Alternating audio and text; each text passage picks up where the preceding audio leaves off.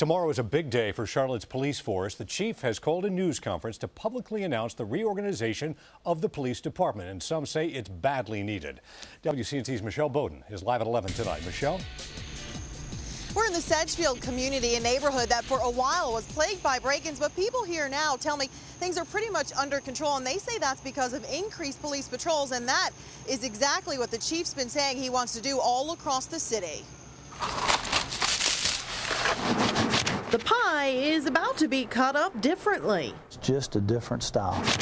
The pieces of Charlotte's police department will change shape come Friday. The chief is making up his mind on what he wants to happen, and he's making that happen. Likely major changes. Some departments, like the international relations, are expected to disappear completely.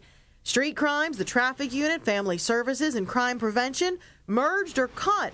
Also, there are more officers on the streets. Anybody in the law enforcement profession that knows anything about what we do will tell you that patrol is the backbone of your organization. Members of Neighbors for Safer Charlotte met with the new chief a few weeks ago to talk about Charlotte's problems.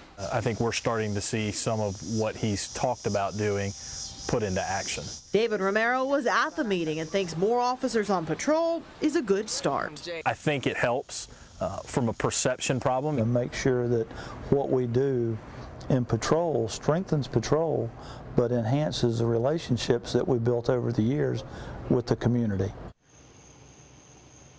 And there's been a lot of speculation about exactly what's going to happen with the departments and the reorganization. All those questions will be answered again at a news conference tomorrow, scheduled for 2 o'clock. Of course, we will be there. For now, reporting the news live with our WCNC mobile newsroom in Sedgefield, I'm Michelle Bowden. All right, Michelle.